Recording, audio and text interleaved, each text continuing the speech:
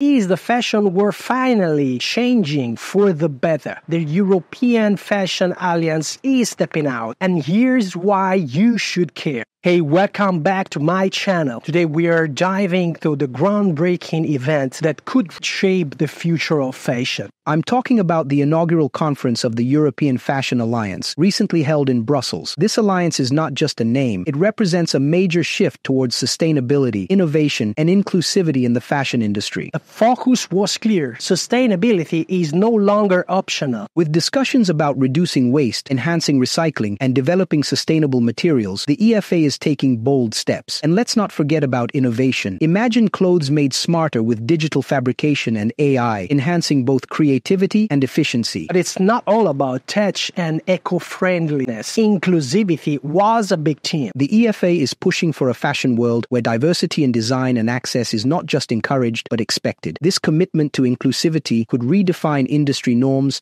and open new doors for creativity and market access. Excited about what is coming? Want to stay ahead with the latest updates from the EFA and their upcoming events? Then don't forget to like and subscribe my social media accounts so that you won't miss my next content, where I share with you how the fashion industry is evolving. And I guess I'll see you in the next one.